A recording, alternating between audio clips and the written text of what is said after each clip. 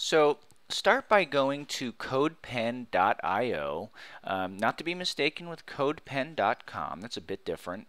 You'll know CodePen.io because, well, here's their logo, and they'll have examples right at the beginning. Maybe by the time you get this, the actual interface may change slightly, but essentially what you're looking for is this website that allows you to sandbox your code and preview it right in the browser. And what I mean is if I click on any one of these projects over here, here's the sandbox, so to say, is that we have the raw code up at the top, or you have some options over here on how you may want to arrange it for yourself. And down below is the rendered HTML. So we have the HTML, well, it's the rendered HTML, CSS, and JavaScript. And CodePen is just a great place to sort of play around with different stuff. Now, you don't have to create an account to utilize CodePen or save pens, but if you create an account for yourself and you find yourself using CodePen often and saving it, at the very least you're going to end up with a profile that has all your pens listed there from before. So let's start this way. We'll go to CodePen, and I'm going to create a new pen. And the pen's going to be very basic. It's going to be an About page. So first order of business is let's start with the H1 tag. Now, as you can see, I have to open and then H1 and close the H1. Actually, the H1 element. It's not actually closed yet, but just make sure you get those brackets correct. And then the page is going to be called About Me. Now I want to actually close that header element like so, and I have a About Me header. Header 1, its relevance is that the H1 should describe the entire page. So that's sort of like what this page is all about. Semantically, it has the most worth. So there's other H elements. There's H2, H3, H, keep on going. But you want to reserve the H1 to be unique and sort of encompass everything that's happening on the page. The next thing I'm going to do is insert an image. And if I start by going same way, I open the image, then I close it, I end up with an image element. This image element doesn't have anything in there, so I need to populate it with an actual image. Here's what I'm going to do. I'm going to open up a new tab, and I'm going to do a Google image search. So I could even start by images, and then I'll go, often people say, hey, you look a lot like Rambo. Probably because I work out and I'm always walking around with my shirt off and a machine gun. So, I think I take it as a compliment. So that would be a good description of me. Let me find an image that suits my very athletic personality over here. Well, let's start by actually really refining our search to something that'll be nothing larger than medium.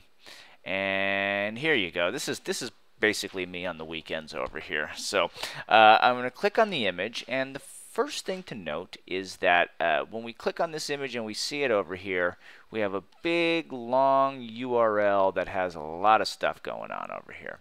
Now this is part of Google's image proxy engine thing. Actually, wait a second, look. Maybe, yeah, that's definitely more up my speed over there. This is all part of Google's image search, and this is within their system, and this is not actually a image that we can actually link to at this point. So what I'm going to do now is actually, when I find the image that I like, I want to click in here to view image. And now I'm going to see more than likely a shorter URL that at the end should have an image extension on there, whether it's a PNG, a JPEG, a GIF, whatever it may be. This is definitely more well, this is the actual direct link to the image. The other one won't work. And maybe that doesn't make sense right now, but here's what I'm going to do. I'm going to take this image, and I'm going to copy it into my clipboard. Now I'll go back to CodePen, and this is where we're actually going to give our image HTML element a source image, which is going to be that URL that we have. So I go here, and I have to put a image attribute in there. So before the image gets closed right over here, I'm going to do src equals and then 2 double quotes. Now, it's inside of these double quotes that I'm going to paste that image URL, and I'll do just that. I'll go paste, and I want to make sure it's in there, and look at that. Voila! Now we have the image in our HTML. Awesome. So easy enough. Let's go on to the next thing, which is going to be a paragraph text. Now, paragraph, like all HTML elements, is formatted like that, but you put the P inside of there. And then, just to be safe, we could close it before we add our text. And now let's add a little blurb about ourselves. Hi, my name is Dragos Bogdan, and I am a web developer. My current skills include, but are not limited to, we'll say HTML, CSS, JavaScript, and PHP. Great. So let's do this. Now that we have the code here, let's see if we scroll down a little bit, maybe even adjust this window, we see that we have our content in here. Let's add a little HTML to this. Actually, let's add some links to it rather. So, hi, my name is Dragos Bogdan. Great. So here's what I'm going to do. Let me find something that references me. I will do my LinkedIn page. So here we go. Here's my LinkedIn page. I'm going to copy that link right over here. Again, I just copied it real quick this way. I don't ever want to have to type out URLs or links rather, because it's so easy to screw something up, to miss a forward slash, to miss some nuance of something, that you always want to be copying and pasting that kind of stuff. Actually, in general, the deeper you get into coding, when you actually have a lot of stuff that you're pre-building, because you'll end up repeating, like from project to project, you end up repeating yourself a lot. Copy and paste all day long, with little code, because that's when all the errors start happening, because, we're human. So let me go back to my CodePen, and let's add a link. So, hi, my name is Dragos Bogdan. Links happen with the anchor tag. So I'll start with the anchor tag, and I'll nest it around my name, like so. And here we go. Let's see what happened. Well, nothing happened. Similar to images and source, we need to add an attribute to our anchor in order to make it do anything. And that attribute is href, hypertext reference. Like, what link are you referencing? And you'll do the equals, one equals, and then let's say double quote, double quote. And what we do in here is now all of a sudden you see that this has something going on. Oftentimes people use actually the hash over here to basically indicate that it's a link, but this is a placeholder. We don't have the link ready yet. So if you're mocking something up meaning you're just sort of putting something together as a demo or a wireframe, and you don't have all the assets and links that you need for the project, linking it with an href is just fine. But we do have what we need, so I could remove that, and of course I'll just copy and paste it.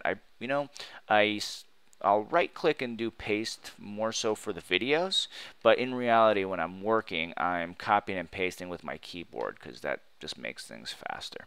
So here we go. We have now we have a link to this, and even in CodePen when we do it, you click Dragos Bogdan. Oh, I think LinkedIn is one of those ones that doesn't work. Let's see. Let's just for giggles, let's go to Google. And here we go, we got Google. I'll copy that and paste it just to show you that it works. Here we go. So, I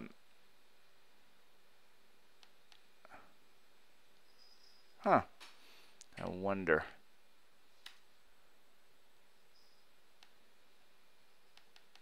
It's interesting. You may notice that some links don't work. a little bit frustrating. Maybe if we take the HTTPS out of there, it'll work. Let's not get caught up in all the details. That is the way it works. Sometimes with CodePen it works. Let's see if I do Dragos Bogdan.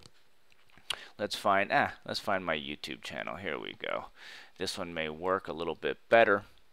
You know, I'm actually happy we ran into this error for the video, because I don't want you to think that if you did this exact reference and it didn't work, is it your code or is it CodePen? Now let's see. Is this going to work?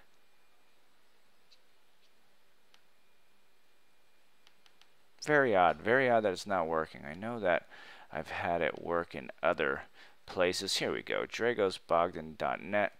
Not much here.